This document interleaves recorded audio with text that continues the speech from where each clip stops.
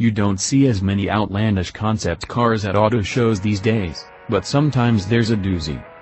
The Nissan XMotion, which is pronounced cross-motion, is a possible vision of the brand's future utility vehicles. Its bulky body has an overstuffed look and clamshell doors that provide entry to a cabin inspired by traditional Japanese crafts with a futuristic twist. 6 seats sit alongside a bridge of wood down the center of the car created with ancient Japanese joinery techniques. It connects up front to a wooden console supporting a dash equipped with a door-to-door display, where a digital assistant lives and takes the form of a koi swimming around the screen.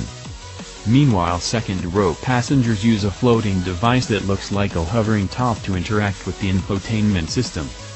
When all the seats are full, a pop-up compartment on the roof provides extra cargo space, which is probably the most practical feature on the vehicle.